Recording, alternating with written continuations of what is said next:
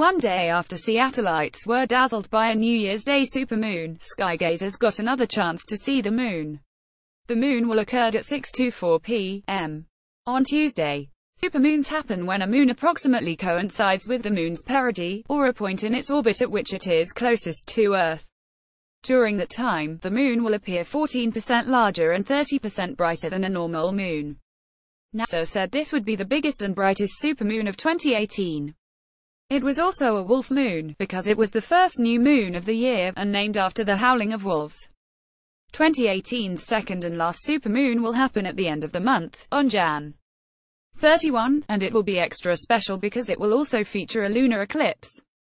It will be visible from Eastern Asia across the Pacific to Western North America. During the eclipse, the moon will slowly lose its brightness and take on a reddish color. If the sky is clear, the Pacific Northwest will be able to see the lunar eclipse at dawn, according to meteorologist Ben Deree. Copyright 2018 WBIR.